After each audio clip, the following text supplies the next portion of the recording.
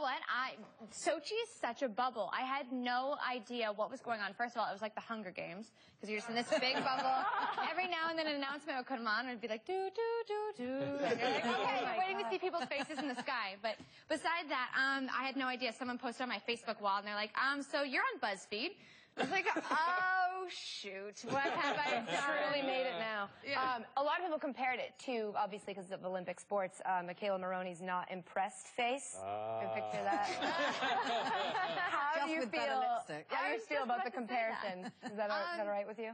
I'm fine with it. I'm embracing it. Granted, mine was like a split-second reaction, not on a podium. Right, yeah. True. That's Mine very was true. kind of like, oh, shoot, that's my score.